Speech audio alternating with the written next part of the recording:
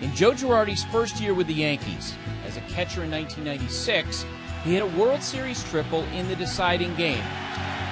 Into center field. It's over the head of Grissom. Girardi is chugging for three. It's an RBI triple, and the Yankees lead by one.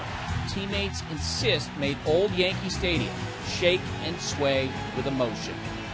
21 years later, after 4 years with the Yankees as a player and 10 more as a manager, the reaction to Girardi in new Yankee Stadium was very different. Number 28, Joe Girardi. Number 28. And now Girardi is out as manager, the final toll extracted.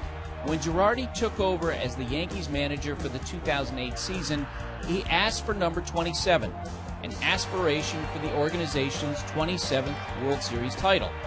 Ball game over. World Series over. Yankees win. The Yankees win.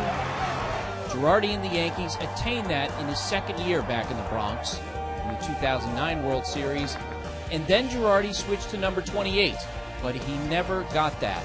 And over time, friends wondered if the relentless toll wore on him, the strain showing in his face. He acknowledged a mistake in this year's playoffs, Game 2 of the Division Series October 6th, and was roundly criticized by media and fans.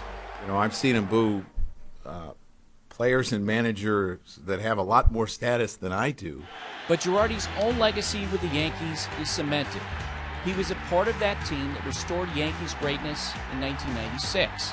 He was a leader in a dynasty. He shared in perfection. And Girardi became only the 6th manager in Yankees history to head the team for 10 years. For all of that service, he will be back at Yankee Stadium someday, and he will be cheered again.